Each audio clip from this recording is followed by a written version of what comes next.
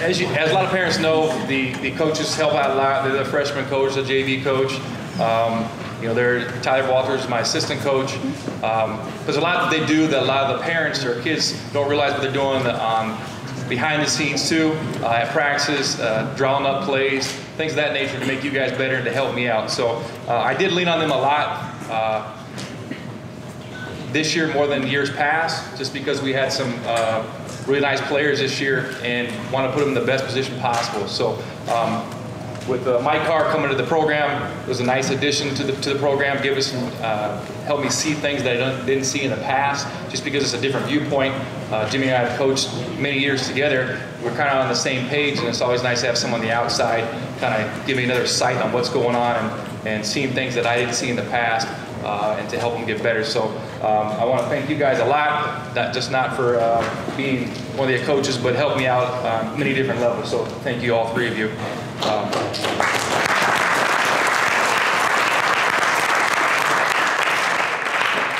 And Tyler Walters is the one sitting in the corner. He's our handsome young guy we just keep in the corner. Anyway, so I want to talk about our season briefly. We had all 7 of the top scorers, the top 7 guys came back from last year's team. So it was very familiar for these guys stepping on the floor the very first game. Last year, we finished the season with only 6 wins. You know, it wasn't the best season we had, but a lot of these guys were getting major playing time now, and the CVC is tough. It's not an easy conference.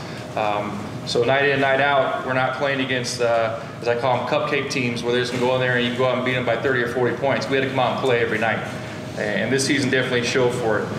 This year we finished 12-12. We were 6-8 with our league record. I think we finished in tied for 4th in our conference.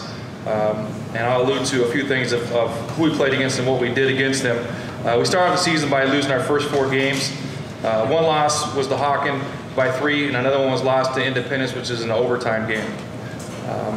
We competed in all the games we played in the first 4 games, even though the first couple we lost by 15, I think, in each of the first 2 games. But that's just, part of it was myself not having everything prepared, and the part is just beginning of the season. And we're trying to figure things out. It's always, I tell people it takes about 7 or 8 games before the team gets their feel for what they're doing and what position they're playing and what their jobs are, their roles are and everything. Even though we did play the year before that, guys' skill sets have changed from what they did in the summertime and what they did from practice and the scrimmages and stuff too. So things do change from the year before. After that, we rattled off 4 wins. 3 of them were good competitive games. The 4th one that finished off that 4-game win streak, we played against Berkshire. We hadn't beat them since I think Jake de Blasio's class, I think that's what it was, which was in 14. So it had been at least 4 years, or 4 or 5 years since we beat Berkshire even in 1 game. So it's a nice feeling we were able to beat them for that game to get us back to a 500 record. In fact, we beat them both times we played them this year, as Coach alluded to the JV team as well. So it's a nice little feather in the cap for the guys. What you want to do, look at your season, and you know, my big thing I always say, I want to beat Berkshire twice. I want to win our conference, and I want to win a minimum of 2 to 3 playoff games. That's the goals of what we set for these kids at the beginning of the year. Do you achieve all of them all the time? No, but you got to set the bar up high so you can achieve things in life. So that's what we're trying to do for these kids, is put that bar up there, and hopefully we can achieve them. And so after that span, we went back to 500. Then we started our league play. And as I said, our league was tough. We went in a span after that. We won 2 games, and we lost 8 in that span. So it was a little peaks and valleys for us. And we were definitely in a valley at that time. But the kids were playing well. We just weren't winning the games. So it wasn't for lack of effort or anything like that. We just played against some tough teams. In our league, we had 5 teams in the valley make the sectional championship game, and Cuyahoga Heights actually played for the district championship. And we beat Cuyahoga Heights one time as well. So just to give you an idea, we weren't playing against teams that were lucky to get in the playoffs and they just got blown up by 20 or 30 points. These teams were actually winning games too. So it says a lot about our kids and what they were able to do this year. I think we started playing our best game of basketball late in the season. Once the calendar rolled over to February, we won 5 out of 6 games. That's not even including the playoffs games. We were kind of hitting stride in playing the best basketball, which is, as a coach, what you want your kids to be doing is playing their best basketball late in the season, because that means that they're in tune and the opportunities are there coming to the postseason. We received a 5th seed draw in the tournament, and we hosted Brookfield. This was the first time we hosted the games. The same time we beat Berkshire was back then in 2014. It was an exciting time for our program. It was nice to give these kids the opportunity to play an extra game, but also to play at home. It's nice to play, fun to play in front of your family and your fans and stuff in your own environment.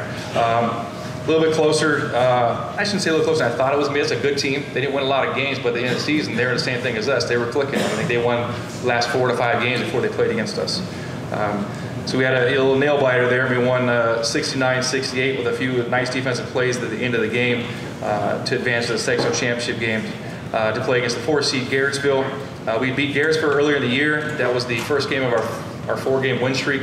We played them at home. We beat them. And I know the guys are feeling pretty good about it. You know, playing against them, you know we're going to play them at their place. But they were a tough team. It's a different environment playing them over there. We just came up short. We lost in overtime with the 57-55 loss. And unfortunately, in high school basketball, there's only 4 teams that go out at the end of the season with a win. And Coach Carr pointed out to everybody after our last game we lost and said, everyone's got to lose except for 4 teams, Division 1, 2, 3, and 4. Those are the only guys that end the season with a W. So unfortunately, we lost. I couldn't be more proud of these kids. As hard as they played, the work they put in through all the years they've been playing here, especially seniors. And it's the way they conducted themselves at the games, after the games. You know, it's not like there's kids after the game yelling at referees or acting up or complaining to their parents on the sideline or anything like that. They're actually just out here ready to play. We win, we lose, we lose. We keep our heads up and we get better the next day. So I want to thank the guys for just conducting themselves in I call it a professional manner. First off, he's not here tonight, driver's training class. I understand that. Been through that a few times. Was Austin Miller. Austin Miller dressed for us. He played JV, but he dressed for us on the varsity team, practiced with me every single night. Whenever we broke up into groups, he was down with us the whole time. Austin is a really hard worker. He tried to make the guys better that he played against. I know some of the guys get frustrated with him because he would go a little too hard in practice and knock him down and things of that nature, but I think it was good. It was all good-hearted, but sometimes we leave a little bit of bloody lips and things of that nature. But like I said, I think he made us better.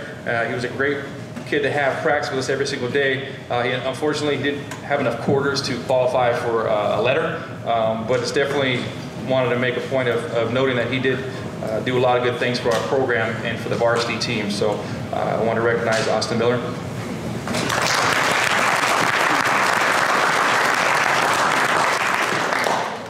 My boy Dave Braun's not here, right? Okay. So I'll talk about him briefly. Dave Braun's a senior. Dave Braun was in our program for 4 years. Stuck it out this year in the offseason from junior year to senior year. Got in the weight room, got himself in shape, and was ready to play this year. Unfortunately, with having 7 guys coming back that played a lot of minutes last year, the opportunities weren't there as much as I know he would like. So he was unfortunate that he didn't get tons of playing time. Dave's a great kid. I've coached him since he was in 2nd grade, I think, in football all the way up. Very fun guy. Everybody loved him on the team. He was a light heart on the team. Joked a lot, screwed around a lot. Didn't bother me that much as far as what he would do because he just was always lighthearted and everybody knew how Dave was. But he was a great person to have on the team, and I think that he did come out this year. I wish he'd been here because it's a little bit easier to tell him how much you appreciate someone that didn't get to play a lot when they're here. So hopefully you guys will let him know that I did appreciate him being here on our team this year, and I know you guys did as well. So thanks, David Braun.